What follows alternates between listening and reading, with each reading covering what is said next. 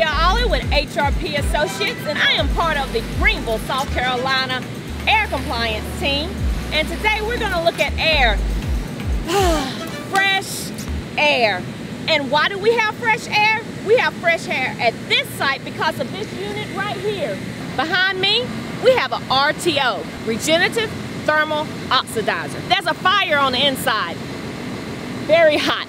Most likely 1,500 degrees Fahrenheit. The R.T.O is combusting or burning the gases. As you can see, there's a large pipe coming over the roof. Inside that pipe is the air off the process. And it has been deemed that this process has hazardous air pollutants, we call HAPs.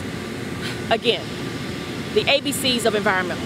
Toxic air pollutants, TAPs. Here in South Carolina, HAPs are EPA, so that is the federal government. TAPs is South Carolina DHEC. I know, a lot of ABC jargon, but you'll get it soon. And VOCs, volatile organic compounds.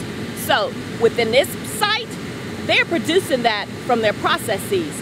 And that can't go into the air because you don't have fresh, clean air. This site had to put one of these on here because they were above a threshold. So because of that and our calculations that we do at HRP, another three-letter word, we have determined that those three compounds exceed a threshold. And in order not to have a federal Title V air permit, they decided to take a limit. And they took a limit by placing this R.T.O on here.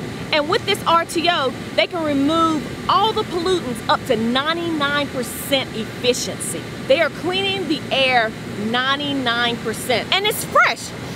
I smell nothing. Now, if I did smell something, let's just say you have driven by an auto body shop before and you can smell the paint that they're putting on the car. That is what this is actually cleaning. This is removing those volatile organic compounds, those what I like to call methyl ether death, such as xylene, toluene, methylchlorine, maybe?